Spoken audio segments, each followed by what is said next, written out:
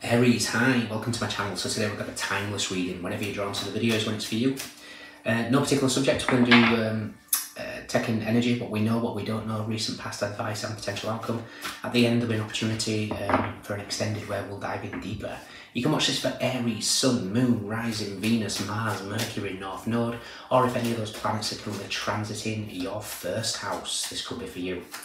Once again, thank you for the continued support in whatever format that comes, whether it's liking a video, subscribing to the channel if you haven't done that already, please do. It's the easiest and fastest way to grow the channel. Very much appreciated. Thank you Patreon members, all those that purchase private reads, extended, buy me coffees, donations. It helps me to continue doing this. Cross watches, you're more than welcome, and all the information is in the description box below. Okay. We're going to get to the nitty gritty today, Aries. We are using the Toff deck. The Toff does not mince its words. Let's see what we've got. Two more.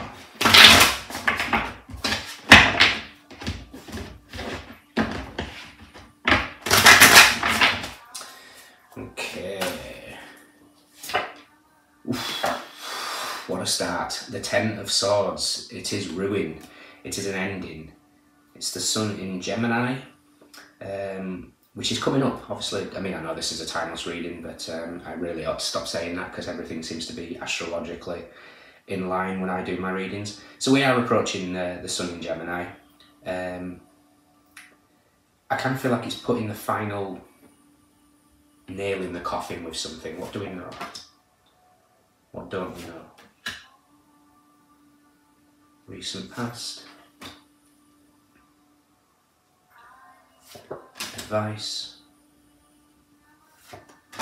potential outcome. Interesting. Are you a reader yourself?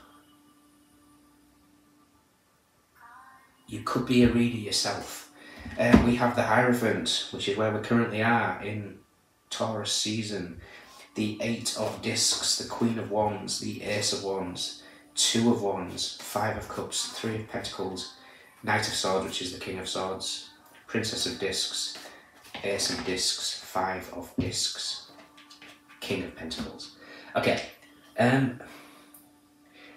something's coming to an end. I almost feel like there's possibly an energy here of, there could be jealousy around you, there could be so many different aspects here, but something's coming to an end. It's time for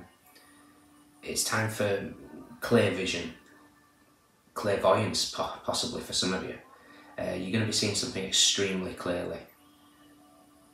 So we've got the Ten of Swords, which, like I say, is ruin. What we're aware of is the Sun.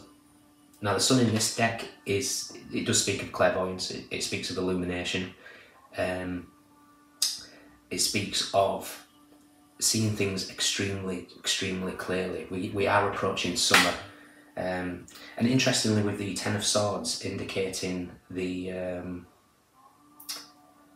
Sun in Gemini, but this could be towards the end of Sun in Gemini, because if we look at the Sun card here, I mean, for you guys that are not from the UK, you might not understand what I'm saying here, but this kind of looks like the hill for Glastonbury Tor, where it's the heart chakra of Earth, and it's also where there's a big summer solstice every year.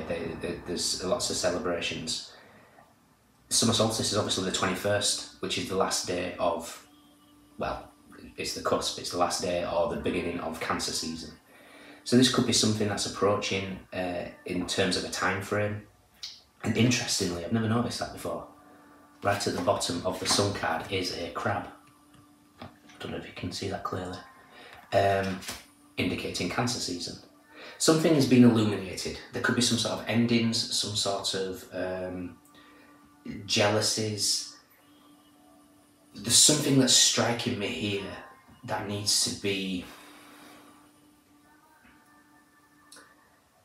I don't know, I almost feel like you need to let go of something here, especially if you're a reader yourself or some sort of clairvoyant or have the ability to see clearly. What we're not aware of is the Five of Wands. Now the Five of Wands is strife. The Five of Wands is conflict. It is internal conflict, it's external conflict, it's jealousies, it's a lot of different things. In fact, this is reminding me of Ernest Hemingway's quote, there is nothing noble in being superior to your fellow man. True nobility is being superior to your former self. So stop comparing yourself. You are your own diamond in the rough. You are your own. Nobody else is like you. Sorry if you saw that. I just spat a little bit. Never mind. Nobody else is like you.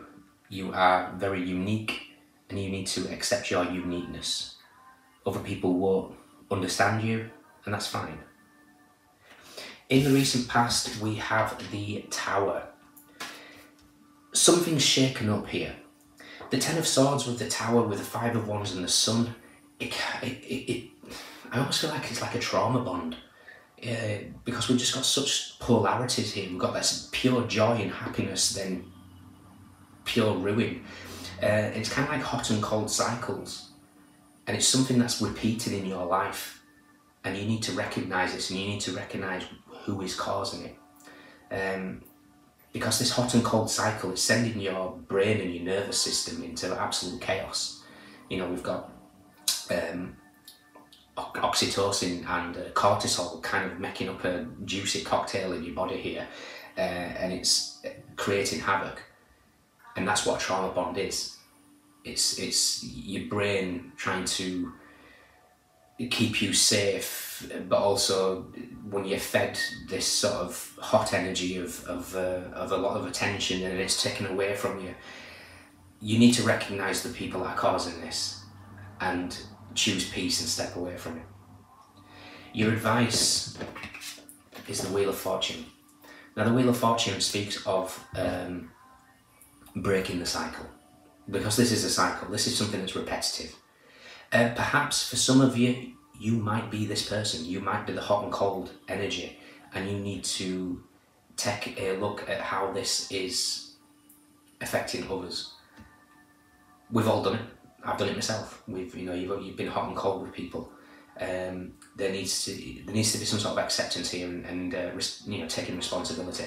For the majority of you, I see this as someone that's in your environment, not just someone. It could be a lot of people that are causing this sort of dramatic up and down energy. Your outcome is the Moon. So we have the Sun and the Moon here. Talking of the eclipses, we had the eclipse in your sign, which is merging with the nodes. The nodes are they're going to be moving into, in July, the Cancer crab again is moving into your sign. The North Node is moving into Aries, South Node is moving into Libra. Current North Node is Taurus.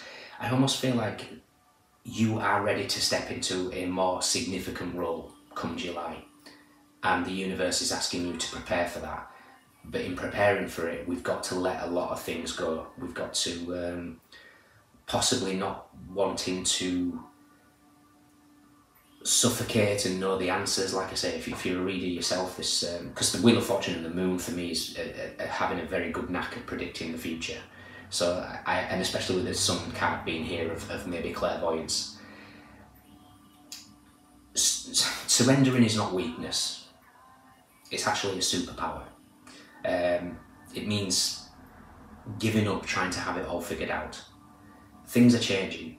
Flowing with life is a major catalyst for abundance here. And I feel like when you trust that life happens for you and not to you, things are going to be very, very smooth. For a lot of you, there's a major frustration within you because we have Jupiter here. Jupiter has been in your sign for the full year, moving into Taurus in about 5 days. A lot of you have gathered a lot of frustration based on possibly your finances haven't improved, where people always say Jupiter gives you all this benefit in finances. When Jupiter moves into Taurus, it's in your second house of earnings. So from next week till next May, you've got Jupiter expanding your second house, self-worth, money. Venus ruled second house, beauty, money, love, all these things are going to be highlighted for the next year. But ultimately, I think this reading is about letting go of the past, accepting what is, going with the flow, not holding on to a possible vision of the future that you believe.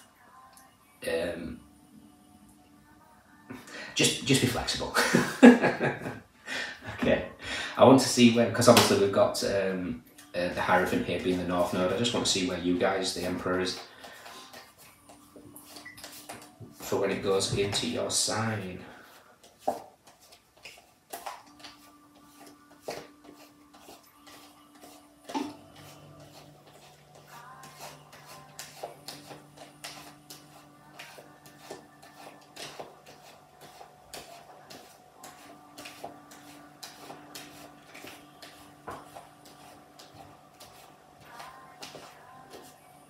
Ooh, look at that. Interesting. We have the Emperor is with the Six of Wands, and we have Lust, which is strength. This is you stepping into a major role. Leo energy is all about front and centre, and this is you front and centre in the North Node. Success abound. Interesting. Ace of Swords, clarity coming. This is, for me, a sense of no longer taming the lion. You are the lion. Okay? So, in your extended, we will look at where this sort of front and centre is being directed. We'll mirror this reading and see what we get. We'll be using the Osho Zen Tarot, I believe, today. So we'll see what comes out. If you can join me, fantastic. If not, let me know if this resonates. We have Sun in Gemini, we have Leo, we have Saturn in Leo, we have Aries and Scorpio, Sagittarius, Cancer, Pisces, Taurus, Sun in Virgo, Mars in Aries, Mars in Scorpio, Mars in Capricorn, Mercury in Taurus. Interesting as well, just to give you another little boost when it comes to your finances, everything is working out. You know, the Jupiter in your second house is going to be very, very beneficial, because if we look at the Moon and the Hierophant at the bottom of the deck, in the Moonology, Moon in Taurus is prosperity lies ahead. Okay, see you soon, bye.